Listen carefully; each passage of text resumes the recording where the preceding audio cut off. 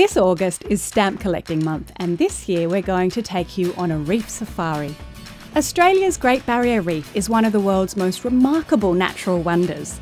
Situated off the east coast of Australia, the Great Barrier Reef is the largest coral reef system in the world, the largest living structure on the planet, and is even visible from space.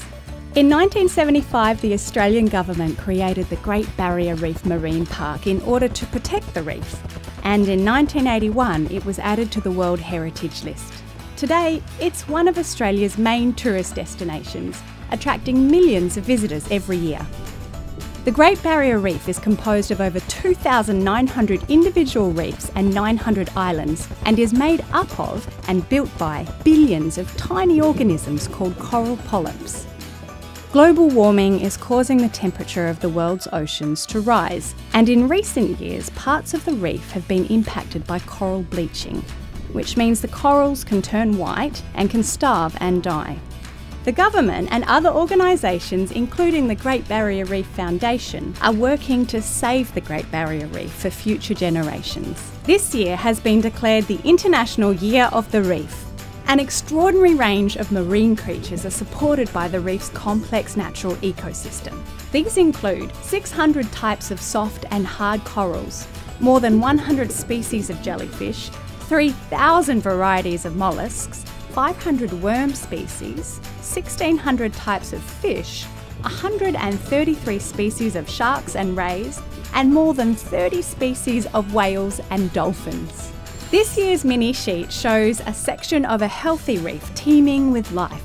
The creatures include some of the amazing array of corals, including massive brain coral, plating, branching and encrusting corals, and the individual stamps feature some beautiful and extraordinary animals.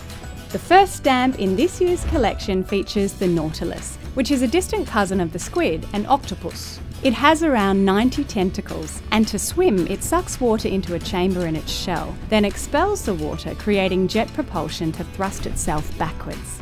The second stamp features the green sea turtle. Green sea turtles migrate long distances between feeding grounds and hatching beaches. Remote Rain Island on the Great Barrier Reef is home to the world's largest green turtle breeding ground.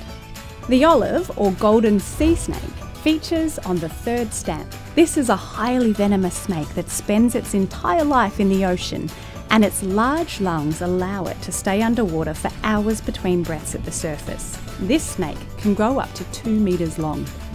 The next stamp features the emperor angelfish, which has strong jaws to feed on plants and small invertebrates. The markings of the emperor angelfish change as it ages. Juveniles are dark blue with blue and white rings, while adults have yellow and blue stripes with black around the eyes. The final stamp in this year's collection features the grey reef shark. These sharks are most often seen in shallow waters near the drop-offs of coral reefs. They feed mainly on bony fish and hunt individually or in groups. They are usually under 2 meters in length. Now that brings us to the end of the Reef Safari. What was your favourite stamp from this amazing natural wonder? Be sure to celebrate Stamp Collecting Month and collect all 5 stamps in this year's stamp issue. You can also learn more about these beautiful animals by visiting the Stamp Collecting Month website.